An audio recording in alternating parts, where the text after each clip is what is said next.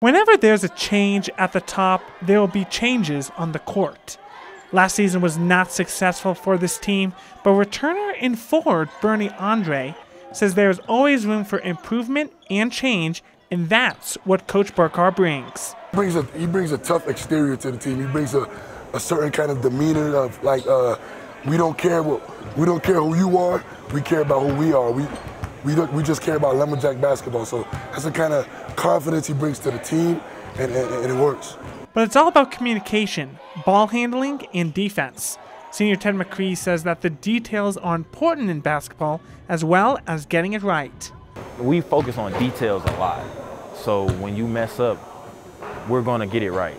And that's good for us, just owning our details and making sure we play close to perfect.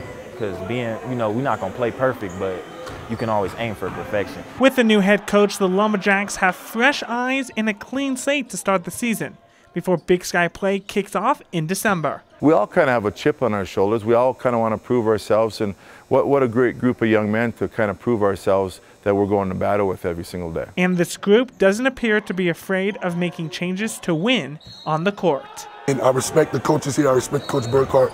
So regardless of what happened, I was going to be a lumberjack. Mitchell McKenzie, NAZ Today.